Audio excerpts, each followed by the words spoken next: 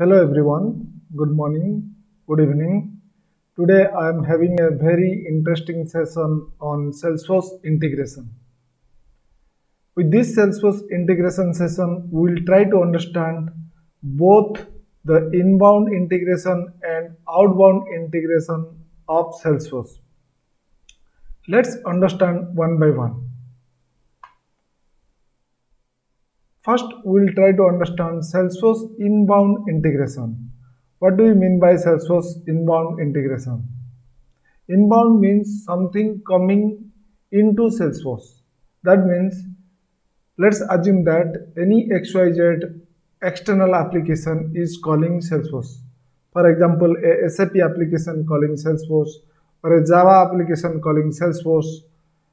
At that time, we can say it's a Salesforce inbound integration.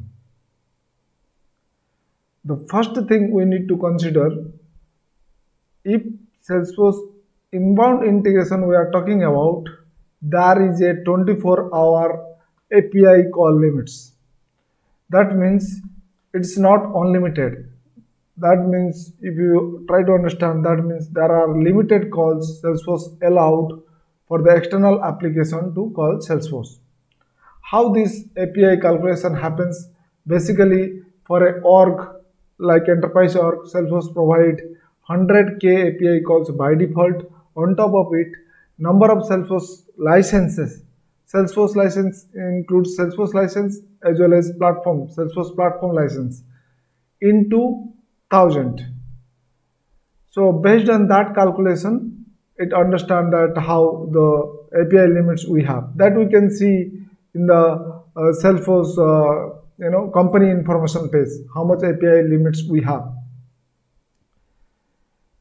So when you talk about inbound integration, Salesforce support both SOAP based integration as well as REST call integration. SOAP means, if you try to understand, it's XML based integration, and REST means basically we consider it as a JSON based integration. So while we talk about integration, both the standard objects like account, contacts, opportunity, all those things are supported. On top of it, any custom objects we have, that also supported. When we say API calls, Salesforce provides out of the box standard APIs.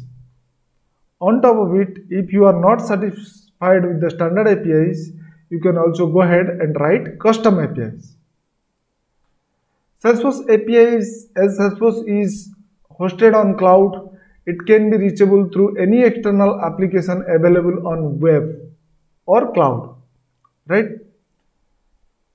Regarding Salesforce authentication, if an external application trying to authenticate Salesforce provide both the basic authentication like username, password, as well as Oauth authentication, which is a modern authentication technique like Facebook, your Twitter, all those modern web applications support Oauth 2.0. So I was saying that Salesforce API calls are limited. So it's a 24-hour limit enforced, but it's not a hard limit. If you are paying add-on cost to Salesforce can make available some additional API calls based on the requirement as well. So as we are saying, standard API and custom API. When standard API on the perspective of writing code and maintainability, it is very good to go with standard API because we don't have to write much code. I mean, maybe totally not required coding, as well as if you are not writing code, you don't have to maintain that. But on the other hand, custom API is more flexible. You can create it the way you want it. The most important thing is Salesforce don't support out-of-the-box error logging mechanism. For example, who is calling the application, what data they inserted, and all those things. By default, very limited scope of logging, but with an external application logging framework or something, you can maintain that. As Salesforce is hosted on cloud, Salesforce can connect to any cloud application, no doubt. Any cloud application can also call Salesforce. Middleware is sometimes optional, but some of the applications which are inside the intranet may require middleware to connect to Salesforce. But it is not a must-have feature. Middleware is something which is recommended, but is not a must-have feature. Salesforce provides the traditional REST API, SOAP API, also modern Graph API. On top of it, also if you are doing one-time load, one-time activity with huge amount of data, at that time you can use the Salesforce Bulk API. Bulk API 2.0 is the modern API which Salesforce support. The problem with custom API is if you are writing custom API, you need to take care of the security.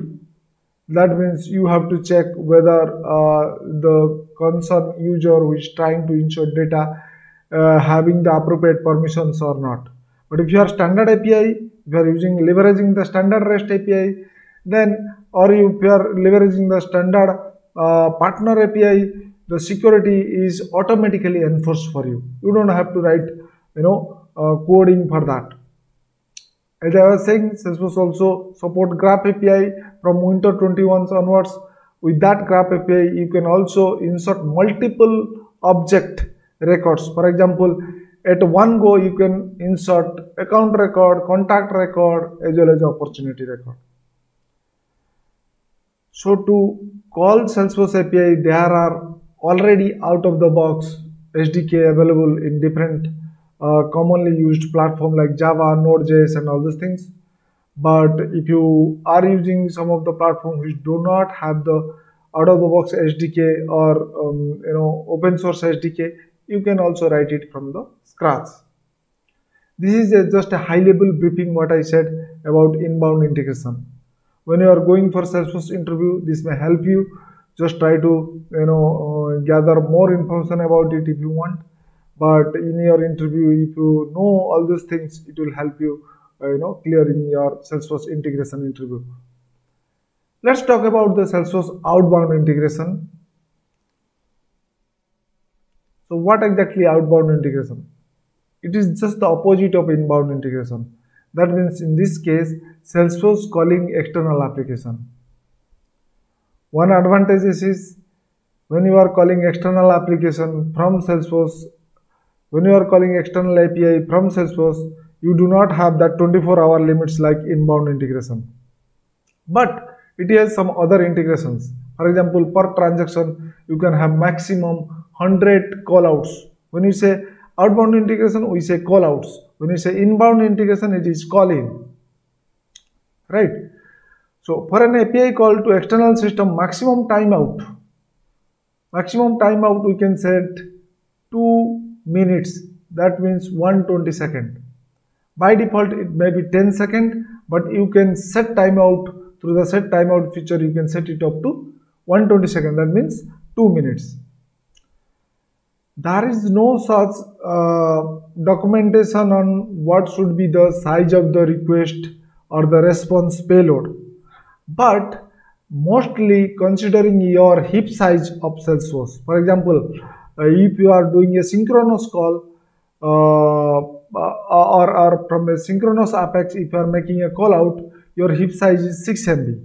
Whereas if you are doing API callouts from an asynchronous process like batch and all those things, or a future, your heap size is 12 MB. So if your whatever may be your heap size, half of that means if it is 6 MB, 3 MB, if it is 12 MB, 6 MB is ideally a good amount of size you can consider towards your payload. Salesforce can make external call, both using the SOAP as well as REST. There is also some out of the box feature. For example, you can say outbound message. Outbound call is something XML based notification framework to notify external system. On top of it, there are some other streaming APIs also available. For example, your streaming API, platform event, change data capture. You can consider these three things are mostly used: platform event, change data capture, and the streaming push topic. These three things are part of the streaming API. But if you are doing a push notification through streaming API, the external application need to be enabled with command D.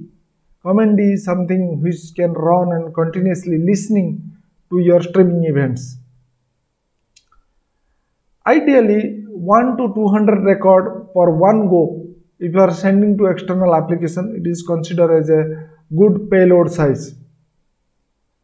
While you are calling external application, if your external application is sitting inside intranet or on premises, then middleware is a kind of things which is required. Otherwise, as Salesforce is on the cloud, it cannot able to reach your intranet or any API which is sitting inside intranet. Either a middleware or a API gateway like APG and all those things will also help you. The error handling and retry mechanism is out of the box supported in notification frameworks like Outbound message. But if you are doing API calls and all those things, you have to write custom code or additional logic for that.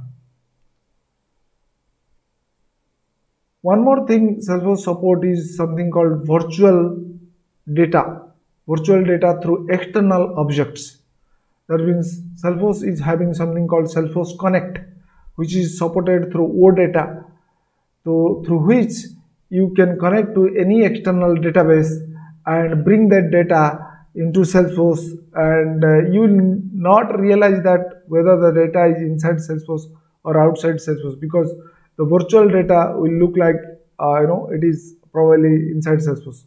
Through that external object, you cannot only bring the data, you can also update the data as well.